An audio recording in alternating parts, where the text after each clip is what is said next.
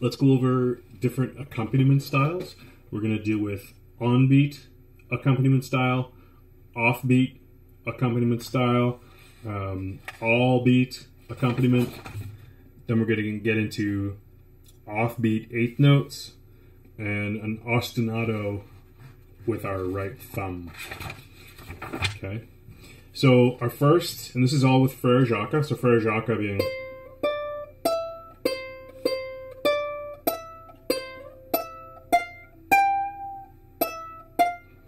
all on the first string, because we want to have our 3 strings down below here to be able to be our accompaniment, our chord. So we're going 3, 5, 7, 3, 3, 5, 7, 3, 7, 8, 10, 7, 8, 10. Okay. So for on beat, we're going to go.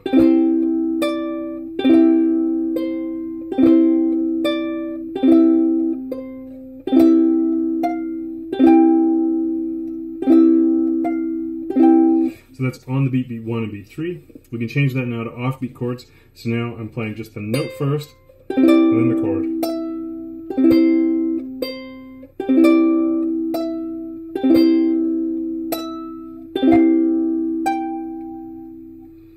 Okay, so then that's off, which is going to be on beat 2 and beat 4. And then we have the all beats, which is literally just.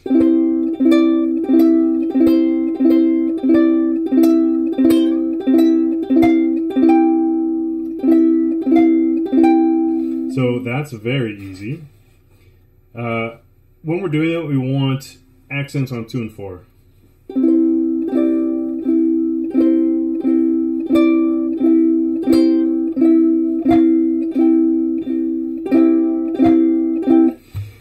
Okay, last 2, we're going to do our 8th note pattern, where we're going.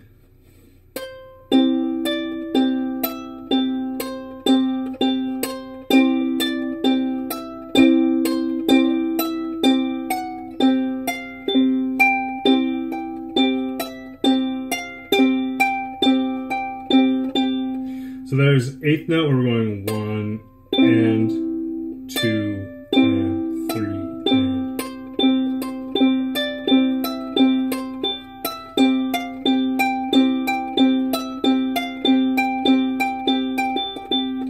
and finally we have an ostinato pattern. This is our ostinato pattern.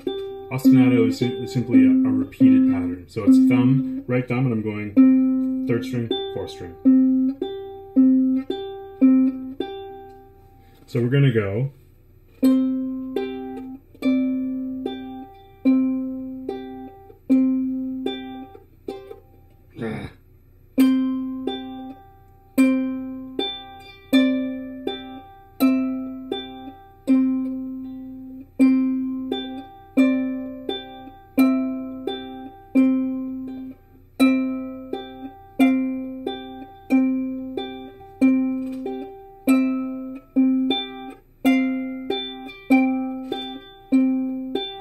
So those are our different accompaniment styles, and there's what, 4 of them? We got on beat, off beat, all beat, 8th note, off the beat, and then ostinato.